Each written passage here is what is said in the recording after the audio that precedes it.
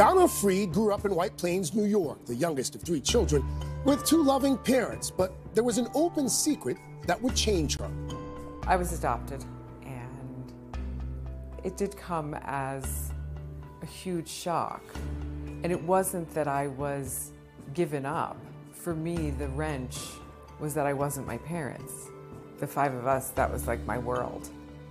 So that did create a certain rift for me. Donna didn't talk about it until she was in her teens. I asked my mother, and she said, I know you were adopted through channels in the family, which makes us sound like the Corleones. It was a little like that.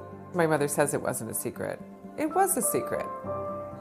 Donna loved her family the way it was, but always wondered about her biological parents. I just hadn't met anyone that actually looks like me.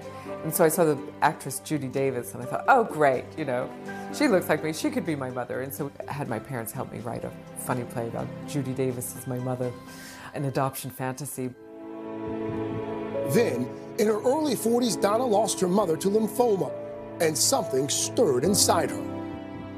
About 18 months after my mother died, my son asked me, do you have a picture of that other mother who couldn't take care of you? The question set Donna off on a long journey to search for her birth parents.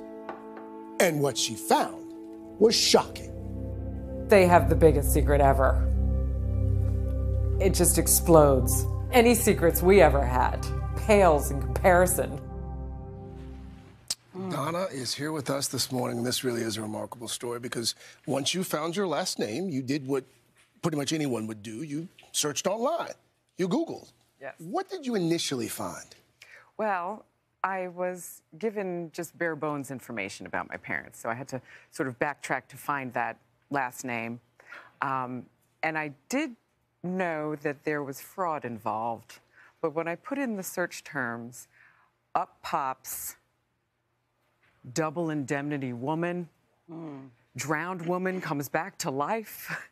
So the story was that my father was married with children and was having an affair with my mother, and they were very happy to be pregnant with me, which really changed something deep inside of me. But they were going to run away to Spain together to raise me, and they didn't have any money.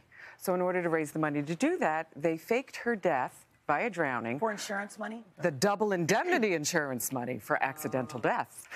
So, yeah, I was just blown away. So she faked her drowning?